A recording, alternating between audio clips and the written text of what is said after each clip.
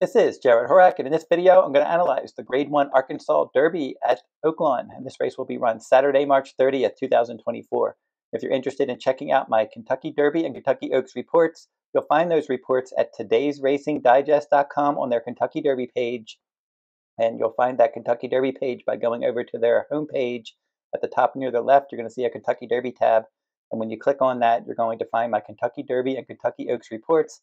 Every Monday, I update the Oaks. Every Tuesday, I update the Derby. And then throughout the week, I do other Oaks and Derby related articles at todaysracingdigest.com on their Kentucky Derby page. And if you're interested in one free complete digest from now through April, go over to todaysracingdigest.com on their complete digest page, and the complete digest tracks they cover: Oaklawn, Gulfstream, Santa Anita Park.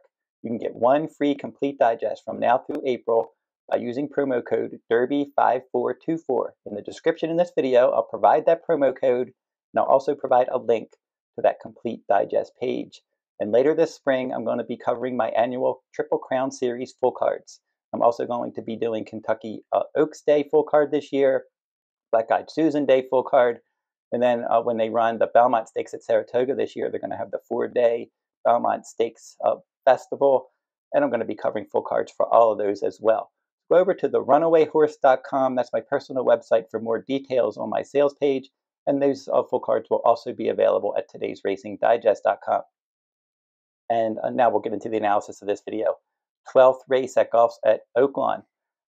This is the Grade 1 $1.5 million Arkansas Derby for 3-year-olds, traveling 1 1/8 on the main track. 7:47 p.m. Eastern is the post time, and the past performance is in this video, provided by todaysracingdigest.com.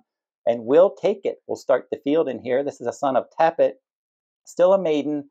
He is improving. He was second by a nose last time, just missed breaking his maiden at 42-1 odds in a 12-horse field. That was on February 24th at 1 1/16 on a fast track at Oaklawn. He caught the slop before that, and then he was unplaced in his debut as well.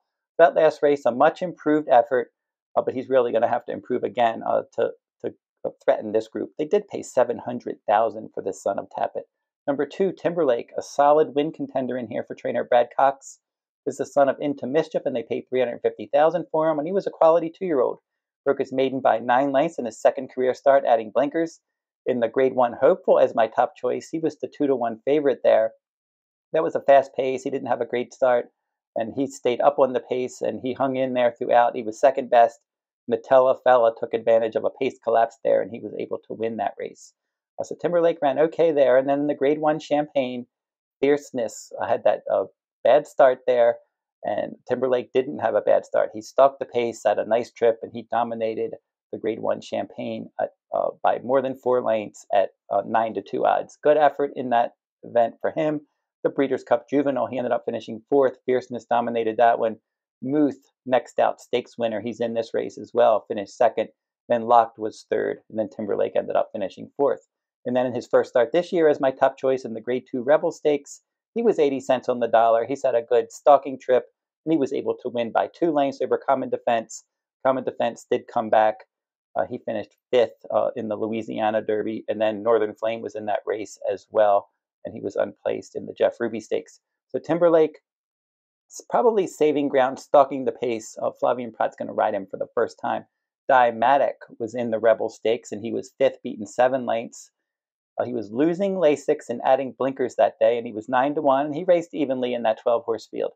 He's going to have to improve again for trainer Steve Asmussen. This is a son of Gun Runner. Looked good in his maiden win on a wet track prior to that Rebel Stakes, but now he's going to have to run a much better race than he did in the Rebel. He'll have to improve several lengths. The 3-year-olds can do that, but he's definitely going to have to do that to compete with these. Time for Truth should be up on the pace for trainer Ron Moquette. He stretched out in distance in his 3rd start, broke his maiden, battling on the pace in his debut at 6 furlongs at Oaklawn. And then in the Ozark Stakes in the mud, he was all over the pace, and he was 2nd there. And then they stretched him out last time out, and he stalked. He took the lead. He opened up by 3 lengths, and he was able to hold on by 1.5 lengths. He was the favorite in his last 2 starts. He had Lasix last time, won't have it here. And this is his 2nd route start. He's got to go a bit further this time against better company. Should be on the pace under Rafael Bejarano, his regular rider. Liberal Arts is a bit interesting. This is a son of Arrogant, and he's run 6 times, 2 wins, a second and 3/3. Very consistent colt here for trainer Robert Medina. And Tyler Gaffalione will reunite with him. He did ride him in his second career start.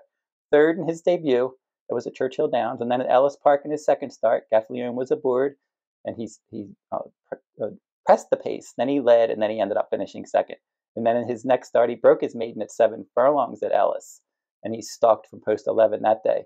His last 3 races in Kentucky Derby points races. The first Derby points race was the Grade 3 Iroquois last September, and he rallied to finish 3rd there. That was a decent effort.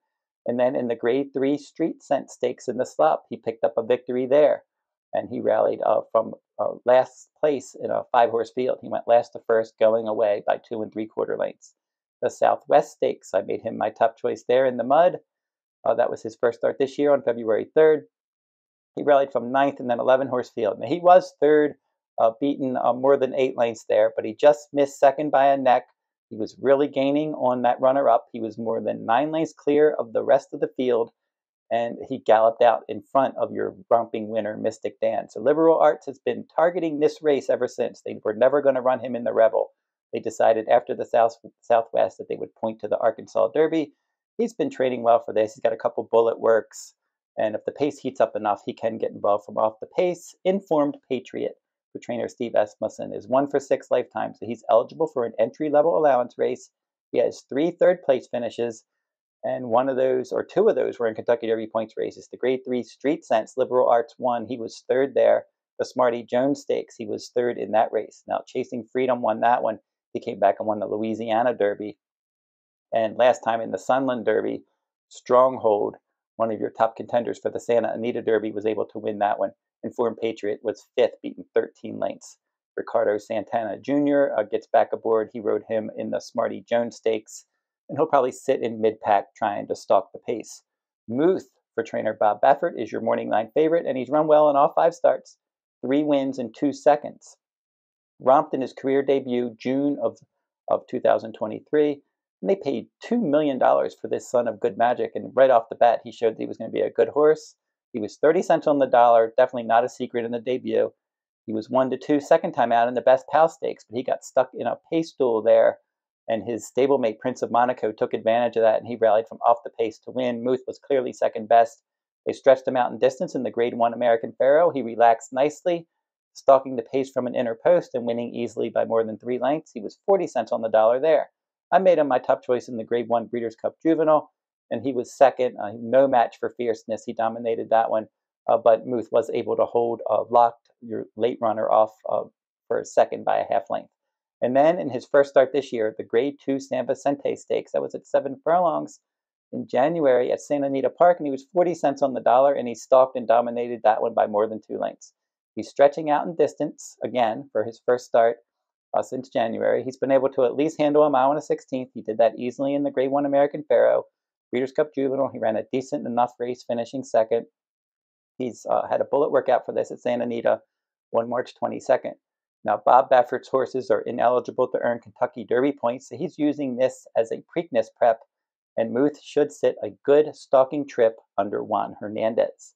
Just Steel, this one for trainer D. Wayne Lucas, and Keith Asmussen is going to ride for the first time. And in his last start in the Rebel Stakes, he was 7th, beaten 10 lengths, but that doesn't tell the story. That was a 12-horse field. It was, and he was out in post 11, and he was at least 5 wide all the way around the track. So he was hung out to dry. You can't really hold that race against him. In the Southwest, he was 2nd, beaten 8 lengths. Just did hold off Liberal Arts. And then the Smarty Jones Stakes, he was 2nd. And then the Ed Brown Stakes, he won that one. So he's had some good success in stakes races prior to that Rebel Stakes. And like I said, in the Rebel, he didn't have a great trip there. Now, if he can work out a better trip from post 8, definitely can use him in the exotics. Mystik Dan ran away with the Southwest, but I'm not sure where that came from. That was in the mud, and sometimes you can see some blowout victories when the tracks are wet. And just based on his other form, you just never showed that kind of ability before. Although second time out, he did break his maiden by more than 7 lengths, but he was the heavy favorite, and that was at 5.5 furlongs against maidens. And then against Optional Claiming Company, he was 5th, beaten 8 lengths. The Smarty Jones Stakes, he was 5th, beaten 3 lengths, pressing the pace. And then he relaxed in that last start. He didn't ever come from that far behind before. So maybe those patient tactics paid off. Maybe it was the mud. He got a great trip that day. Whatever the case may be, he ran a big race there. But I want to see him do it again. He's not going to be 11-1 this time. Imperial Gun is next for trainer Steve Asmussen, and this son of Gunrunner is 1 for 3. Second time out, he ran a much better race to break his maiden, and he stalked and he pulled clear and he won easily that day on December 31st. And then in his last start, it was an optional claiming race at Oaklawn, and he was 4th in a 7-horse field. He was the beaten favorite, adding Lasix. Loses Lasix, is stuck in the outside post in here, and I think he's probably up against it. Now I'll give out my top 4, but before I do, Mystik Dan is one that I'm going to try to beat in here. I want to make him prove that last race was for real. So Mystik Dan, I will try to defeat him in this race, but I wouldn't be shocked if he runs back to that last race. Obviously, he's a contender, but not for me in this spot. My 4th choice is Just Steel for trainer D. Wayne Lucas. Just hung out to dry in that last race. If he can get a better trip in here, his Southwest Smarty Jones, Ed Brown type form can net him a minor award. My 3rd choice is going to be the 7 Muth for trainer Bob Baffert. This is, as I said, a $2 million son of good magic with exacta finishes in all 5 starts. He's a grade 1 winner around 2 turns. Good effort in the San Vicente last time. He's using this as a prep for the Preakness, and I would expect that Muth is ready to run a quality race. He hasn't run this far yet, so this mile and an 1/8 distance could give him some trouble. We'll have to see how that plays out. My 2nd choice is the 2 Timberlake. As I said, my top choice in the Rebel. Very professional there, winning by a couple lengths. He's going to have to improve in his 2nd start after a layoff in order to beat this field, but he showed ability last year at a couple grade 1s, 2nd in the grade 1 Hopeful, 1st in the grade 1 Champagne, and then 4th in the grade 1 Breeders' Cup Juvenile. He has plenty of ability, and he should work out a good inner tactical trip under Flavien Prat. I'm going to take a shot with Liberal Arts again. I liked him in the Southwest. He's my top choice in here. I just liked how he finished the Southwest. He had a nice stretch energy that day, finishing up nicely, just missing 2nd behind Just Steel.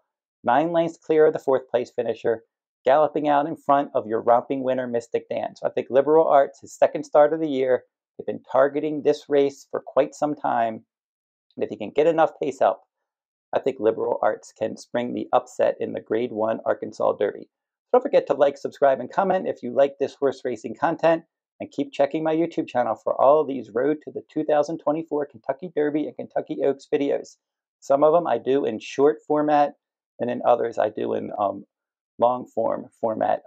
It's typically the Kentucky Derby points races. I've been doing most of those in long format, some of them in short form. And when I don't have time to do 7 or 8 videos a week, I'll throw some short videos as well. So keep checking all of that on my YouTube channel. And until I see you next time, good luck at the races.